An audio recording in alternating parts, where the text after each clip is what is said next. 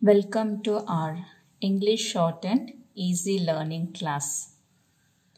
Today's lesson is going to be stroke S and Z.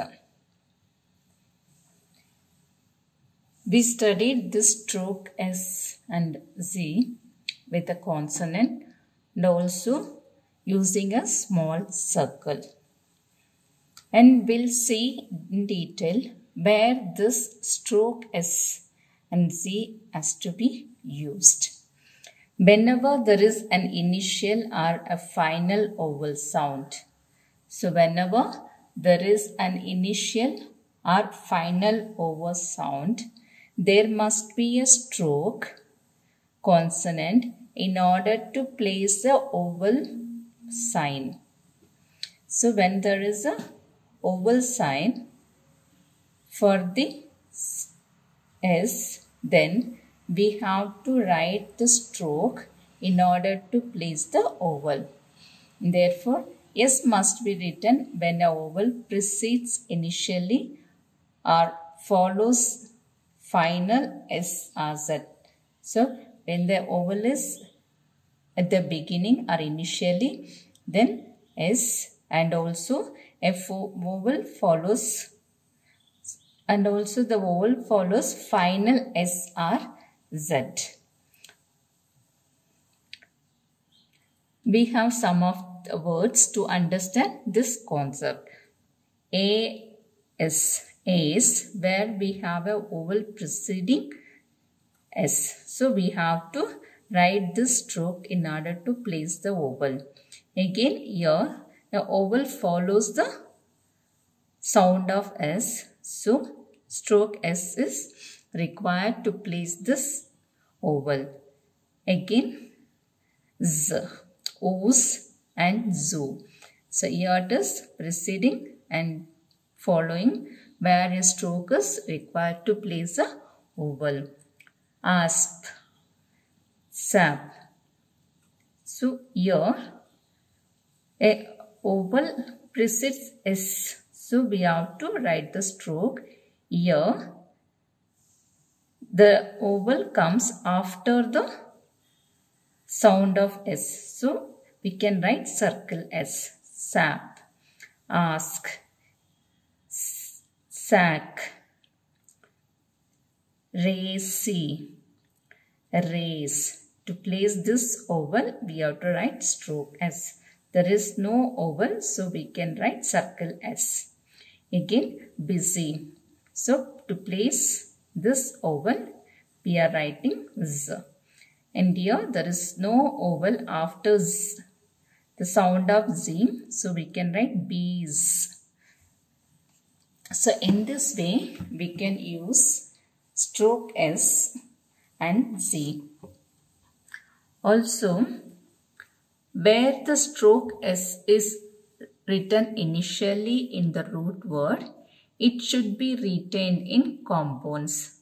Suppose we start writing a stroke consonant initially, and to retain the stroke, we have to retain this in the compound words also, in compounds and in derivatives formed by the prefixes.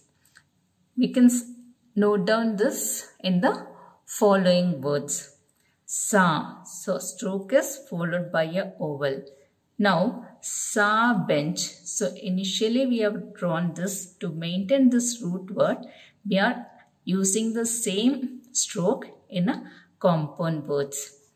Again, assailed, unassailed. So there is a prefix here. So for this prefix, we are maintaining the same words, same letters.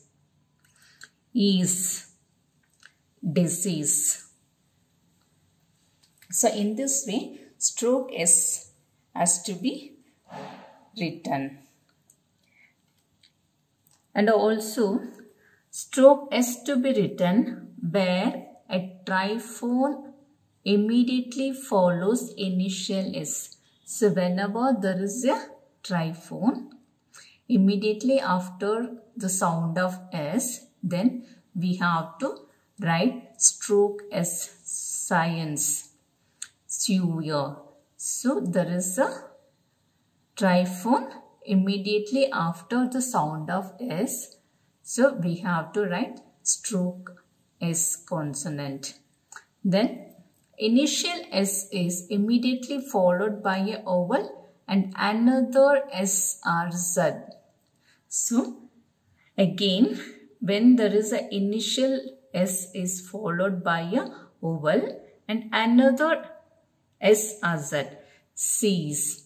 So here this stroke is, then a vowel comes. So we have to write a stroke in order to place this vowel.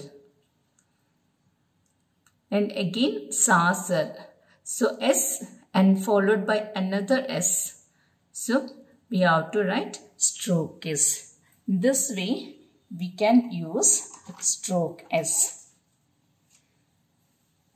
Also in final syllable, where S is immediately preceded by a diphthong. So the final stroke where S is preceded by a diphthong, we have to use stroke S. So cyanus. So here there is a diphthong before S. So we have to use stroke S consonant. Again a triphone. So torches. Joyous. So before S there is a triphone. So for this we have to use stroke S and we cannot use circle S. And today's grammar laws are M above the line, me on the line, him.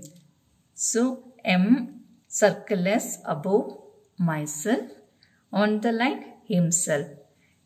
SP on the line special, especially.